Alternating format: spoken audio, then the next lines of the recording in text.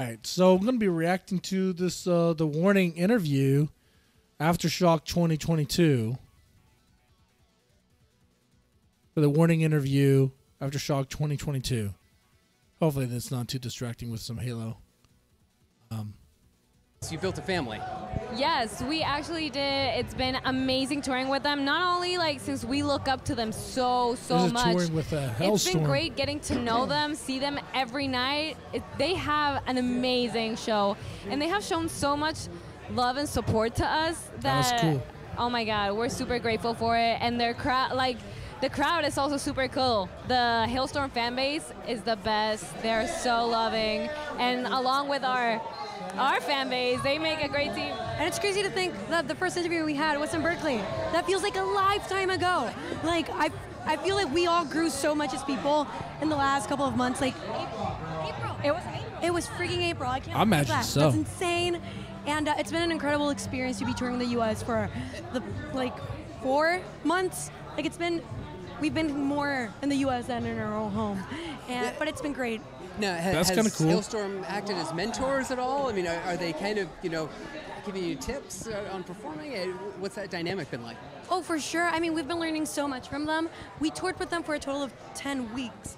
And we jammed together. Lissy gave Danny a guitar at one point. Oh, that's so cool. I mean, I feel like that's definitely. I think I've been told about that though. And more than advice, we've been sharing a lot of different experiences that we've had, like both of them, because there's never a boring day in the life of rock and roll. There's always something that happens. Oh, I bet so. Yeah, we've been sharing experiences and learning from them, so that's been great. Yeah. And now, let's not forget about your own shows. Oh man, Mr. Mark, I've been like, give me an example. Had to be incredible. They were absolutely amazing. We had not played in Mexico City for 4 years because we live in Monterrey. And the crowd was absolutely insane. It was the first time that we played our whole new album called Error. Oh, and a great not album being, too. Like, in Mexico City for the past 4 years and coming back, like, I don't know how to explain how important the venue we played it is. It's El Teatro Metropolitan, and we sold out 2 nights at that venue, which is absolutely insane. So we just felt really. On a Monday, we were just Sold out on a Monday. We were just so on a grateful Monday for all the support and to receive it like that. That's after so cool. Also, like being so much time in the U.S. and then coming back to our country and being received that way, it was just so nice. On a Monday? Now, Who sells I'm out sure a on lot a of your Monday? fans saw The this, warning that does. It Oh, looked okay, like that's cool. around the venue itself was just blocks and blocks of people selling T-shirts and custom merchandise, all this different stuff. Okay, that was like that has to blow your mind. Like we were just so shocked. I never expected to have like, how do you say pirata in English? Like the like the fake merch. Oh, the But fake it was, like, merch. Keychains and mugs and like notebooks, and we're like, oh my god. I'm not a fan of fake merch. I am not a fan of fake merch. That is an argument that could bring some division between me and other other reactors. I'm not a fan of fake merch. I think it's stupid. I think it's so stupid. It's like you're piggybacking. It's like you really are piggybacking off the band in a way that's kind of grimy. It's like you're selling their shirts, not their shirts. It's your own style, I guess. But the money doesn't go to the band or anything. It's not really supporting the band at all. It's not supporting the band at all. In fact, someone else is using the band's fame to kind of make some money off of. I suppose you could say, isn't that what this whole thing is, though? What about people who do album reviews and reactions? It's like, okay, yeah, they're spreading the word about the band. There seems to be a line somewhere, and I'm not sure what the argument really is. Think about that. It's just selling fake merch is like a bridge too far. Doing reactions and maybe hosting reactions behind a paywall, that's kind of, but it happens. But selling fake merch, that seems like something else. Anyway, whoa. People are making fake merch and it's selling. Like, Repo Bob, do you have any thoughts on selling fake merch? I don't know if I should rope you into that, Repo Bob. I went after the Gaijin guys out of the blue over that, and it was like I wasn't really trying to go after them. I was, well, I had been drinking that night, and I was looking at their merch store, and I was like, this is pretty grimy. And then I let my feelings go, man, as I do at times. But it's good to see Repo Bob about to eat and then assemble Star Trek Legos I bought 4 years ago. Cool. Yeah. Maybe I should eventually stream something that my kids could watch too. I don't know what that would be. Anyway, so more of the warning interview. like, I know that some people that would be like, well, it's kind of bad. But for us, it was like, oh my God. Like, We're worth fake merch. We're worth fake merch. it was awesome. Now, It I was don't think awesome. the warning Now, army likes I it. assume though. this is a pop culture man. reference in Mexico, but I'm sure a lot of fans saw the plush toys you got. All right. Right. What is the story behind those? All right, so Wait, it's plush not a very toys? straightforward story. Wait. How far does the plush toy go? How far does the plush toy go? I asked that because I have noticed that there are some fans who take a lot of notice on the bases. I know why. What I'm asking is it a plush or is it a body pillow? What is going on here? I hope the fans are being respectful. I'm just saying.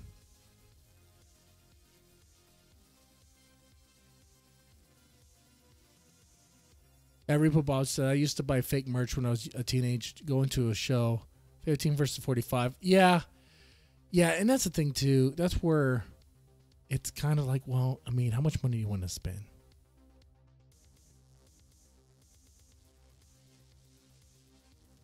And how much money do you really want to spend on a shirt? I support the band and all, but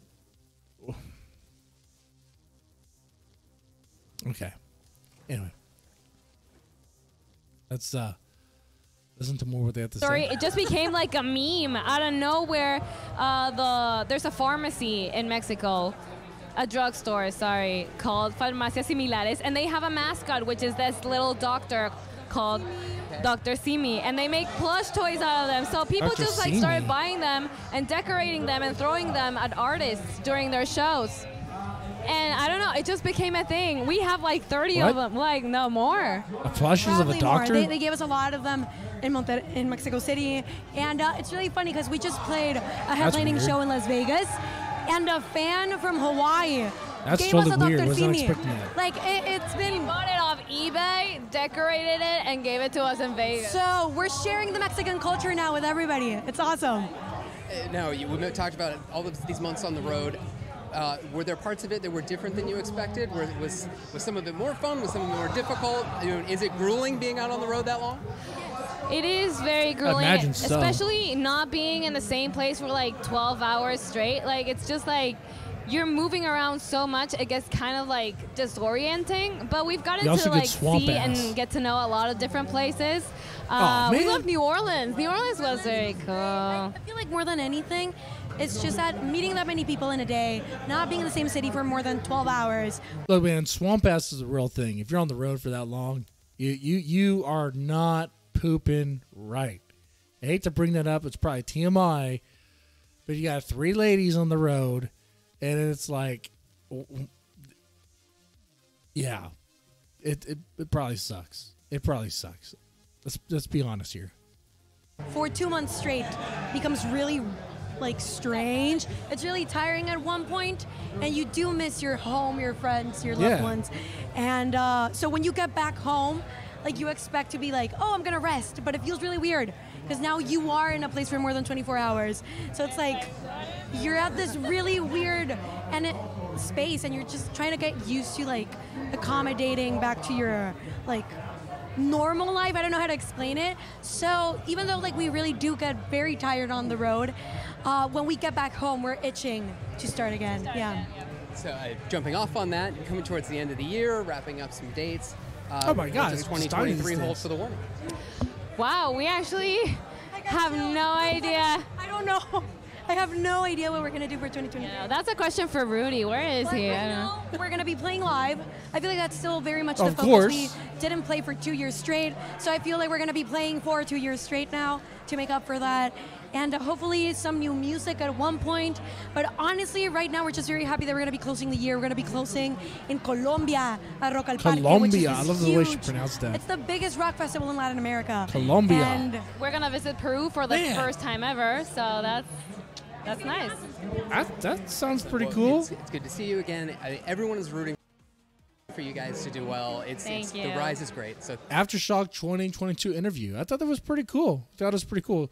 The big thing I noticed was that thing about the fake merch and also the thing about the plush. It wasn't like really a band plush. It was like another plush, but like someone did decorate it for them. Okay, that's kind of cool. Kind of interesting thing there. And that's stuff they learned from Hellstorm. Okay, cool. You know, what